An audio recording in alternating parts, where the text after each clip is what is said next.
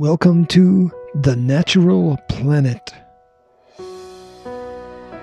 My name's G, and together we will explore the wonders of nature.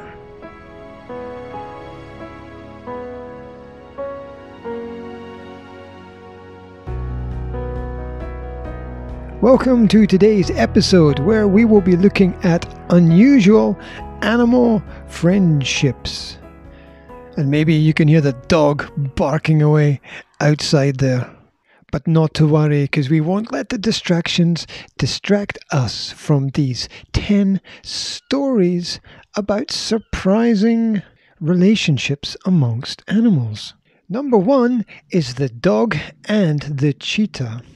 And this story is from Columbus, Ohio, USA, where Emmett, the cheetah cub, had for the first few weeks of his life pneumonia, which is an illness affecting his lungs. This meant that he required round-the-clock care and attention from the kind staff at Wild's Conservation Center. Once Emmett was better, he was moved to the Columbus Zoo. Now, like people, some animals can get lonely, so having a buddy to interact with and even cuddle is important for their development. As there weren't any other cheetah cubs, Emmett was given a new friend, a Labrador dog by the name of Cullen, and both bundles of fur immediately became adorable puppy pals. And it's not known by many, but cheetah cubs are actually skittish and timid animals. So the young puppy was able to help him become more calm and more confident. And now that the cheetah has grown up, the pair still love playing together with rough and tumble. Although, if I was Cullen the dog, I would be a bit worried about the size of the teeth that the cheetah now has. That's for sure. I guess that you want to play rough, but not too rough. Story number 2 is about a tortoise and a hippopotamus. And this story comes from Mombasa in Kenya. When Owen the hippo was a baby, a tsunami, which is a large wave caused by an undersea earthquake, separated him from his family. He was rescued and taken to the Haller Park Wildlife Sanctuary. But Owen couldn't stay with the park's other hippos because they just wouldn't accept the little guy as one of their family. So park staff decided to put him in an enclosure with a tortoise instead. In need of a good friend, Owen followed the tortoise named Mzee everywhere. At first, the reptile wasn't so sure about his new admirer, but soon the two became great friends. Owen even started behaving like a tortoise, eating the same food as Mzee and sleeping at night instead of during the day, like most other hippos. So while tortoises aren't known for their social behavior, Mzee seemed to enjoy spending time with his new hippo friend. The two ate leaves together and went for swims. And occasionally they even took long naps at the same time. Mzee was even known to stretch out his neck so Owen could affectionately lick him. And I guess in the animal kingdom that would be a sign of great friendship. Although you don't always want to lick your friends, of course. Number 3 on our list is the horse and the dog. And this story comes from Spokane, Washington in the USA. Now, Spanky, the miniature horse. What a name for a horse, eh? What a ridiculous name. People give their pets such funny names sometimes. But it's probably just a term of endearment. So there we go. Anyway, back to the story. Spanky, the miniature horse, was a bit of a troublemaker when his trainer first rescued him. The animal would get aggressive with humans and other horses, sometimes kicking them and even biting them. But the trainer knew that with the right training, Spanky could be a happy, well-behaved animal. So to solve the problem, the trainer adopted a tiny Jack Russell Terrier named Dally. The dog was trained to observe the horse as the horse learned to jump and do tricks. Then suddenly one day, to everybody's surprise, the dog jumped from a stool right up onto the back of the horse and began taking rides with him around his enclosure. And I have to kind of think that that was one smart little terrier there. Anyway, the two quickly became close friends, and even still today they travel round the United States performing tricks together for audiences. But not only are they great to watch, but also Spanky's friendship with Dali has made the horse calmer and happier, and has greatly improved his interactions with humans and other horses as well. And perhaps this is a great example of how just one good friendship can change everything in your environment. Perhaps it's all just like that Beatles song, I get by with a little help from my friends. Something like that. Anyway, number 4 on our list is the llama and the sheep. And let me tell you a little secret. I once wanted to have some llamas, but it didn't work out.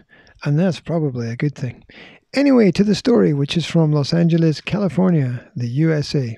Felicity was a sheep who was severely mistreated until she was rescued and taken to the farm sanctuary. In her new home, the Barbados black-bellied sheep never really bonded with the other animals there and spent most of her time alone. Until, she befriended a goat named Claire, that is. Claire herself was rescued around the same time as Felicity, and the duo became pals. But after a while, Claire began to spend more time with the other goats and left Felicity sadly alone. But luckily, in Claire's absence, a llama named Yoda stepped in to look after the shy sheep. And I'm here trying not to make ridiculous comments about the names of the animals. I'll try to be quiet about it. Anyway, Felicity and Yoda enjoyed going for walks along the hillside, grazing in the fields, and napping together. Felicity even enjoyed tucking her little body beneath Yoda's larger one when she felt shy or scared.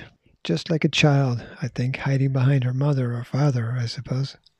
So as the two lived and played together, Felicity gradually became used to her new home, and also less nervous around other animals and human caregivers. And today, she's as happy as a sheep could be, living in her home from home. And so to number 5 on our list, which is the cat and the emu. And this story is from Te Horo in New Zealand. Now, sometimes cats have a reputation for being unfriendly. You know what I'm talking about? They're sort of solitary, isolated creatures. They tend to like to do their own thing. But not Kitten the cat, who was a long-time resident at the Free as a Hawk refuge. The kitten was known for the way that she nurtured and treated other young animals. Now, Kitten's owner thinks that that's because when she was young, she was really well cared for, and so now she thinks all animals at the sanctuary need looking after in exactly the same way. And it's not just kittens that the cat looks after. She also cares for lambs, possums, and even birds.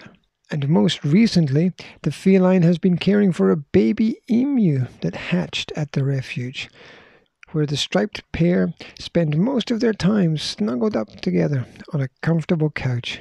And it has even been known for the kitten to groom the emu's long feathers while she sleeps.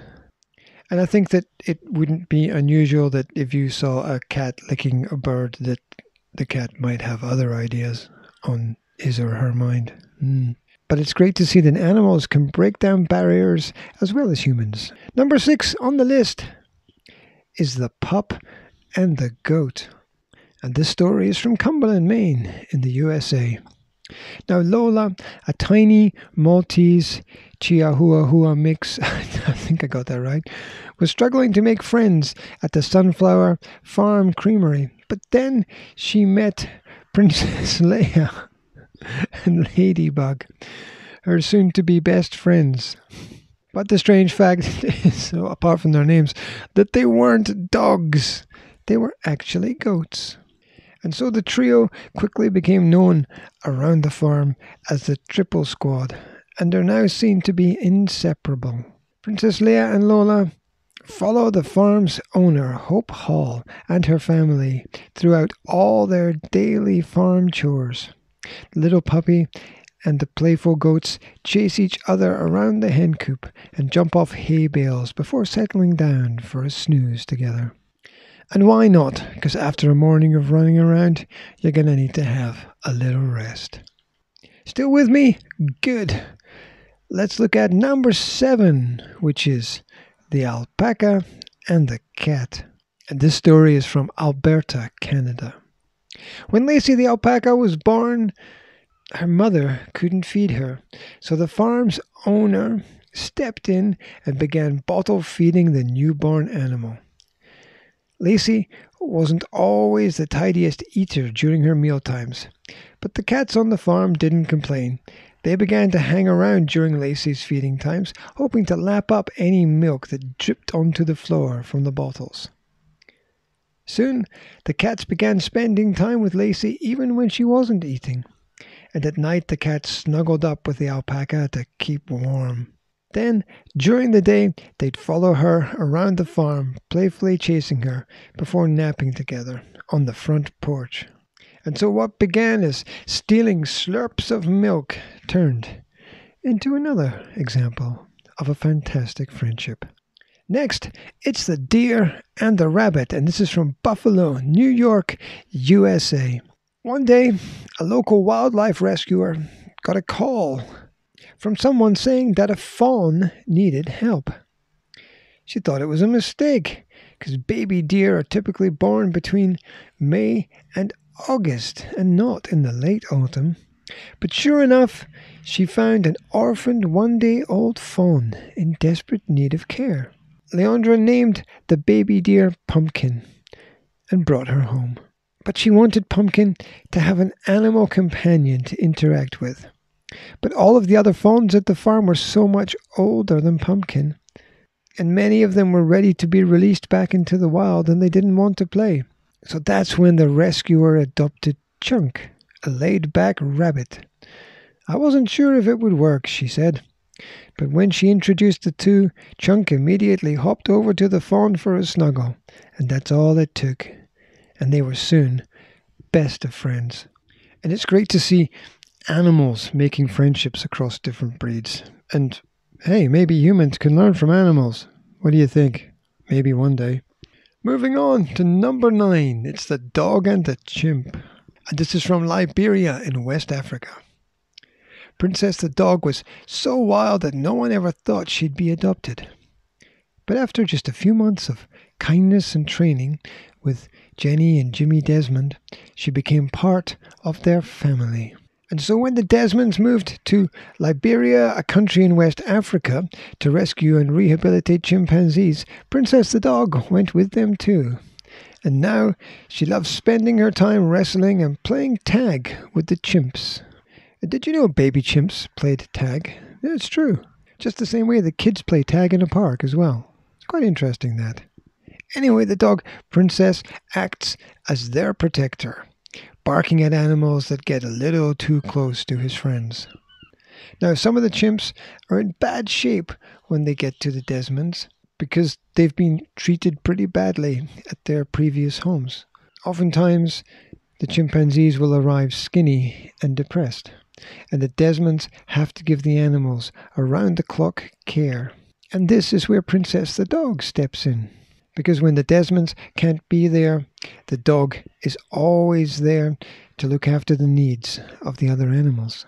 The Desmonds say that she's a great friend and that she has transformed a lot of the chimps from shy and sad to happy and energetic. And the best thing of all, well, is that it's always playtime. And yep, that was my favorite part of school too. But moving on to the last on our list, number 10, this is the rhino and the lamb. And this story is from Kampama Private Game Reserve in South Africa. Now, Jerty, the rescued rhino, was in need of a companion. His caretakers at the Hoedspruit Endangered Species Center had tried to pair him with other animals, but they just couldn't find a match. And so enter Lammy, the 3-week-old lamb, who hadn't bonded with anyone either. When the staff put the two animals together, Lammy immediately took to the rhino, cuddling up to him right away. Following that, Lammy started trailing the rhino everywhere. And simply said, they became best of friends. But perhaps the most crazy thing is the rhinoceros has started imitating the lamb's hopping movements. Can you imagine? Can you imagine a rhino hopping like a lamb? Must sound like little earthquakes. Wow. Anyway, that's it for our 10 fantastic animal friendships. And I think we've all seen examples where maybe a cat is friends with a rabbit or a dog is friends with a cat or something like that. But it's nice to know that other animals can get along together as well. And so I hope today's presentation has been interesting for you. I hope you learned something. And if there's a topic about animals or the natural world that you'd like me to look into, drop me a line and let me know. Remember that you can always like, share, and subscribe for more information. And that's it for today. Take care. Speak to you next time.